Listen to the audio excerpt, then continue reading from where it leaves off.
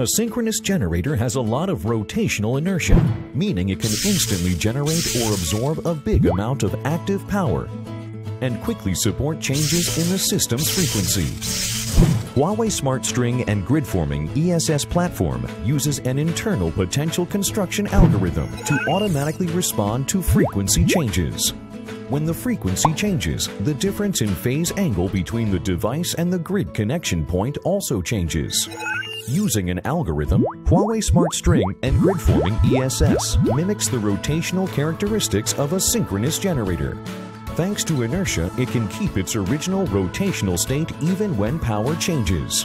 Huawei Smart String and Grid Forming ESS can instantly generate active current without a communication command, start inertia support within 5 milliseconds, and provide up to 1.2 times the active power.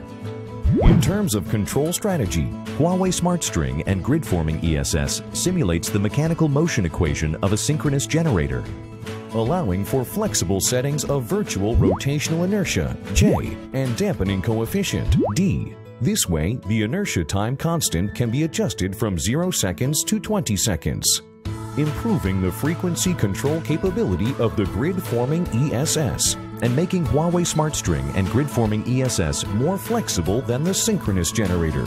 According to the on-site test results in Xinjiang, Huawei Smart String and Grid Forming ESS can respond to inertia when the power grid frequency drops at a rate of 0.5 Hz per second, effectively addressing insufficient inertia support for renewables.